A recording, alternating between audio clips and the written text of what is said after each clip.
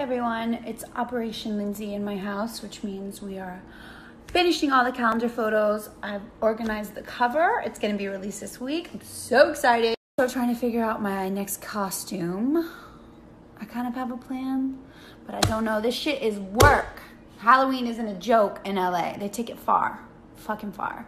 Anyway, I just posted, I have a new podcast out with Lauren Drain. She is amazing. All her followers are real, with major key. Lauren literally grew up in a cult, literally a cult, and became a registered nurse, a New York Times bestseller, and now she is a fitness phenomenon. So I really love this episode, so you should swipe up.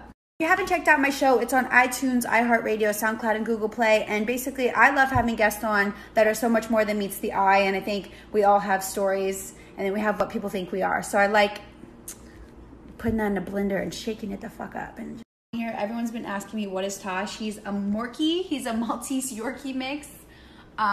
He looks cuter than all the other ones, but no, he's a Morkie. He's a Maltese Yorkie. Is 7. He lost his sight from glaucoma. Hey, you remember when you could see? That was fun. Remember when you could see? Honestly, though, he's so much fun anyway that he can't see. Like, he really doesn't miss a beat. He's cute as shit.